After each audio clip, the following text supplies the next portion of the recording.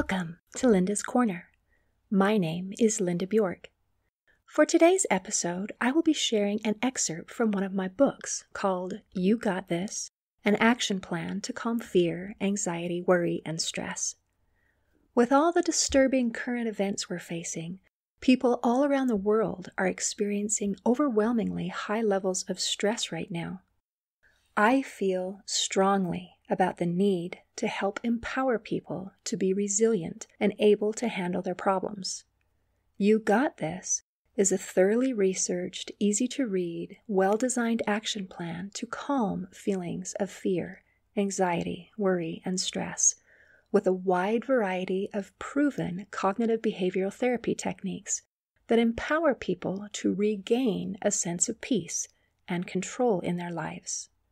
You Got This will show you how to decrease stressors, increase coping skills, increase confidence, increase resilience, and find solutions to your problems. The book is available in paperback and ebook formats on Amazon. Today's excerpt highlights one of the many tools shared in the book. These tools are part of the section of the book called Daily Action Steps. If we want to make positive changes in our lives, then learning new information simply isn't enough. Change requires action. I'm sorry to be the bearer of bad news, but there is no other way. However, it doesn't have to be hard, overwhelming, or take a lot of time. Rather than expecting someone to completely overhaul their lives overnight, these action steps are broken down into small, bite-sized pieces that are simple and short, so that they can be completed by real people who are living real lives. It's going to be okay. You got this. The action step for today is to dedicate 30 minutes to calm the body and the mind, either by exercising or by connecting with nature, and preferably by combining the two.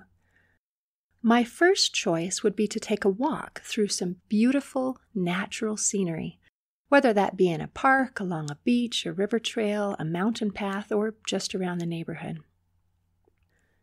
Virtually any form of exercise can act as a stress reliever, but activities such as walking or jogging that involve repetitive movements of large muscle groups can be particularly stress relieving, since they offer many of the same benefits as meditation.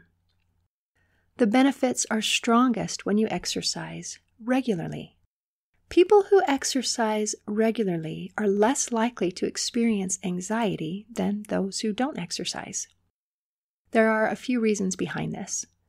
One is that regular exercise lowers the level of stress hormones.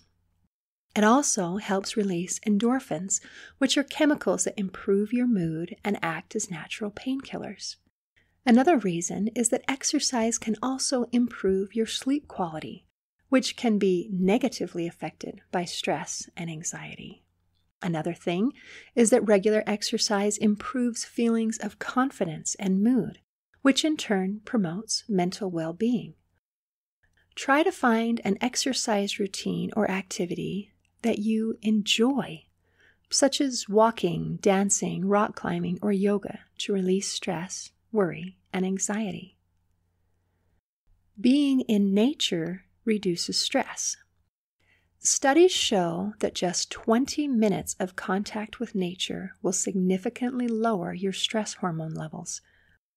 Spending time outside in nature is good for the body and the mind. It helps relieve feelings of worry, anxiety, and stress. Natural beauty distracts us from problems and just helps us feel good.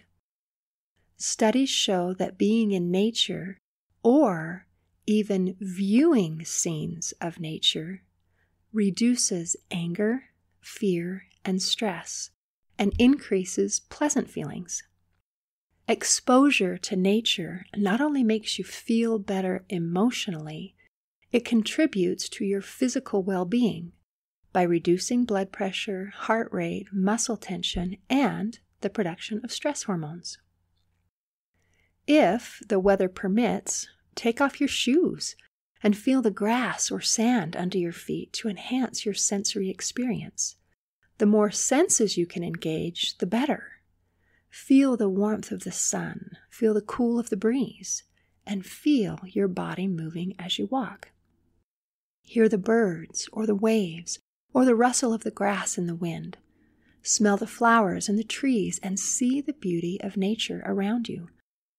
Allow yourself to be in the moment. This is also called being present or being mindful. Mindfulness is achieved by focusing awareness on the present moment. Mindfulness is a proven method of reducing fear, anxiety, worry, and stress. Often our minds are worrying about the future or the past or both.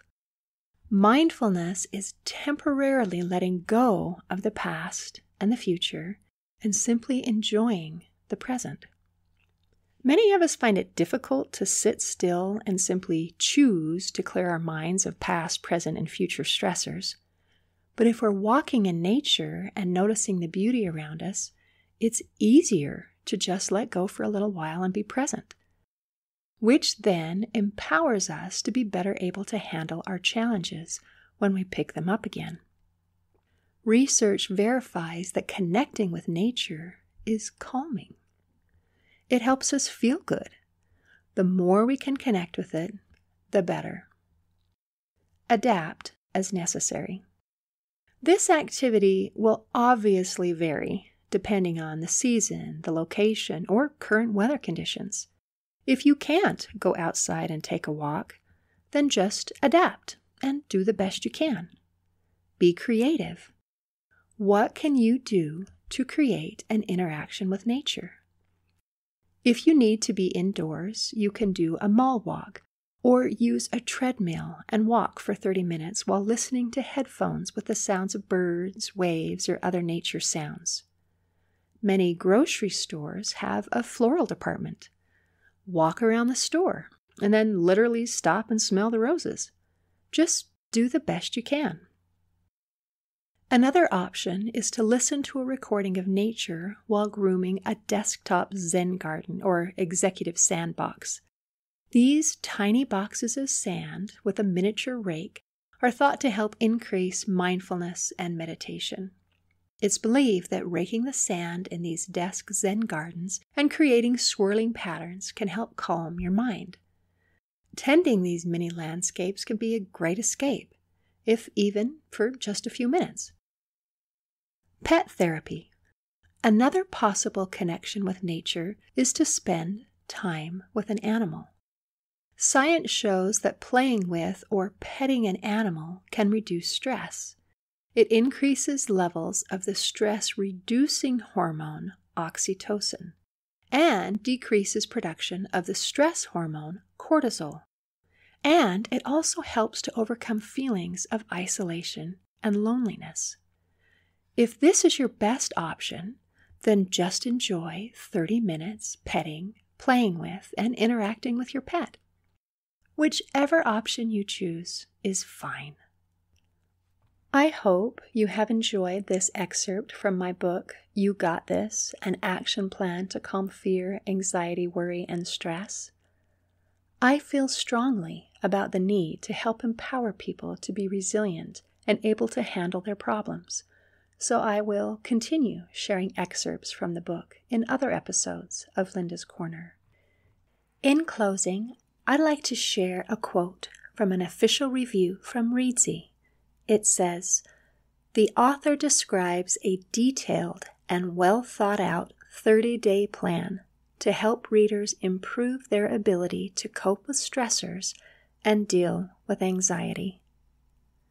See you next time on Linda's Corner.